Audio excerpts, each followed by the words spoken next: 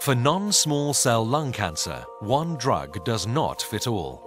15% of patients were receiving the wrong treatment. We needed to educate physicians to enable informed decisions so that we could improve outcomes. Many thought testing took too long, but for patients, those 30 days can be priceless.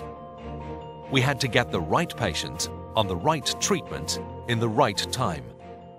Our goal was to increase patient testing to help physicians identify the correct treatment, reduce the wait for results, and standardize the procedure. If we could do this, we would improve patient outcomes. We focused on 3 areas. We had to educate, we had to enable testing, and we had to optimize the standard of care.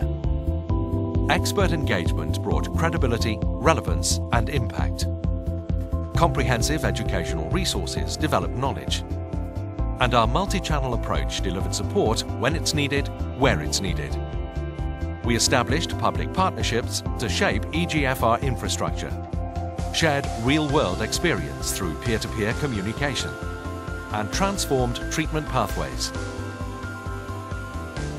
National guidelines recommended testing for all, improving survival in a first-line setting, and ultimately improving patient outcomes.